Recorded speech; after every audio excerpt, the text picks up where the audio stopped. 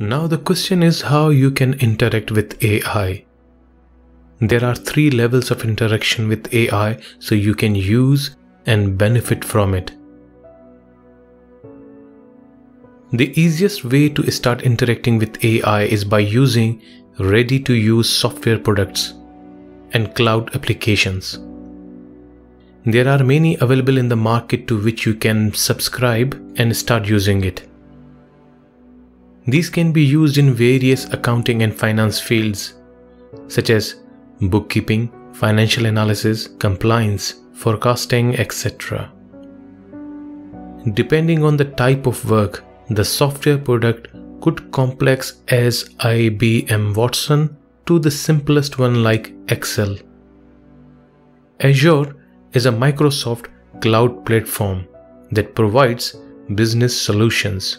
For example, one of its machine learning add-in is available in Excel to get insights from customers' feedback using sentiment analysis, a use case of natural language processing, which is a subfield of AI.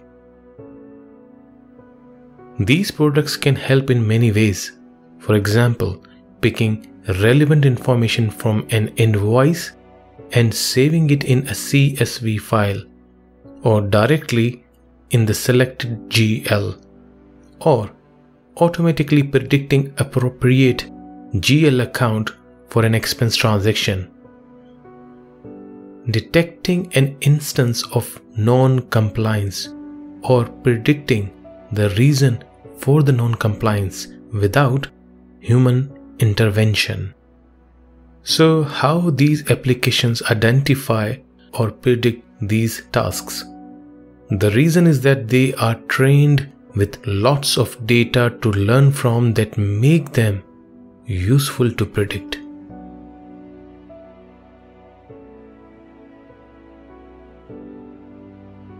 At that level, you are involved in the birthing of AI.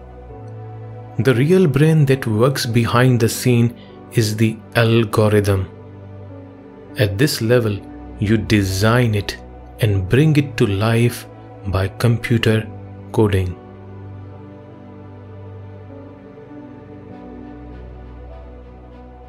The term algorithm derives from the name of Muhammad ibn Musa al-Khwarizmi.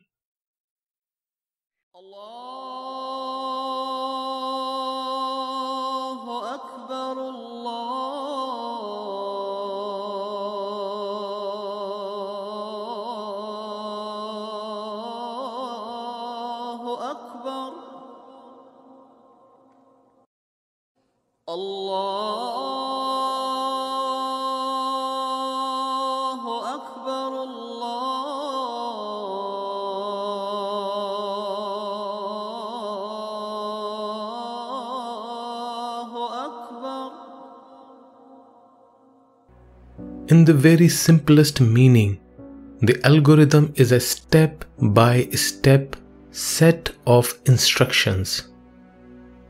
Let's take a hypothetical example. If you need to prepare a tea for your guests, say 2, then a set of instructions that would help you to prepare the tea could be something like this.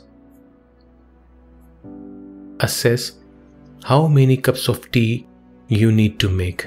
Count the number of people. Plus 1. There are 2 guests and 1 for you, so 3 cups.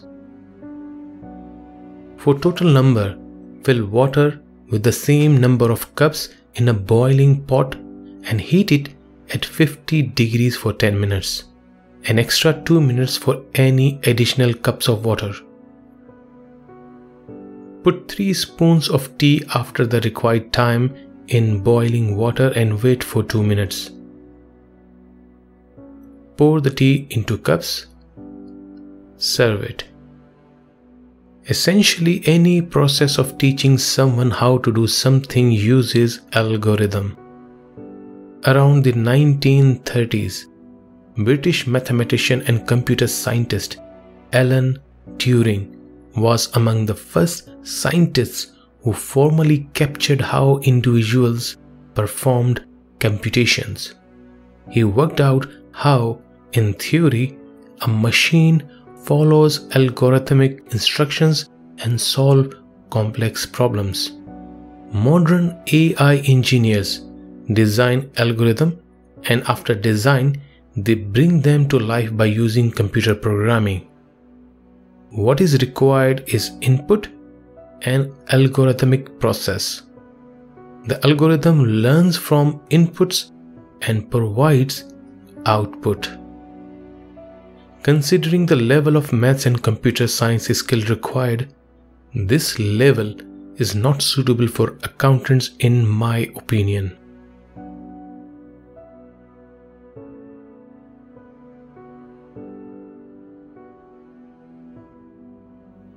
This level sits in between the two levels discussed earlier, where neither you design and code algorithm nor simple mouse-click software. At this level, you use pre-built open source, free AI libraries. Libraries of algorithms designed and published by a group of individuals and entities and provided for free to use. All you need is to have a skill in a programming language such as Python, Java, C, R, so you can import these libraries and make use of them in data analytics and AI projects. The advantage of this over the software is you don't have to pay for various products for various types of projects you are doing and have more control.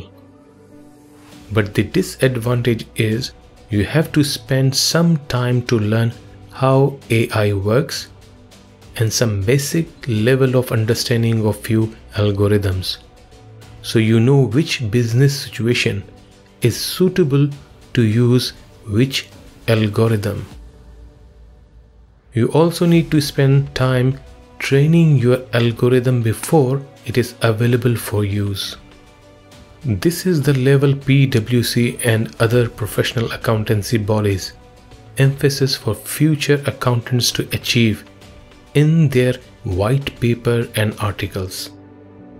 All efforts are being made to make this series useful for accountants with a minimum understanding of computer science. However, knowledge of Python programming will help you to achieve the maximum benefits of this course. If you are not familiar with Python and want to learn, I have playlist Python for accountants on this YouTube channel, or you can access the same in a course format free at Udemy. Links are in the description.